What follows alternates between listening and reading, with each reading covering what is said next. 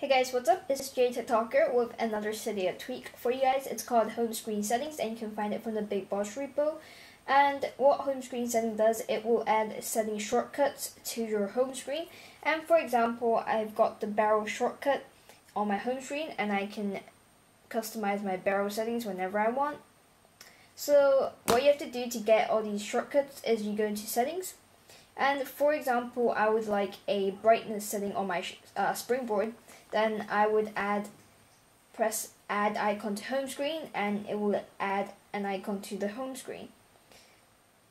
So now that I have my icon, I can now use the brightness settings directly from my home screen and it works perfectly. It looks really nice. It has that iOS 4 background. It works like folders.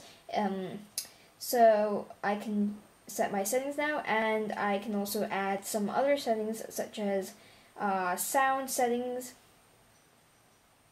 So I can customize my sound whenever I want to, and I could just make a whole page of settings and it looks really nice. I won't have to enter my settings app to do every settings. I can just press on the icon once and you can set your settings straight away. And it works similar to SB settings, except it looks much more cooler. It looks really nice on your SpringBoard, and it also works like the multitask setting tweaks.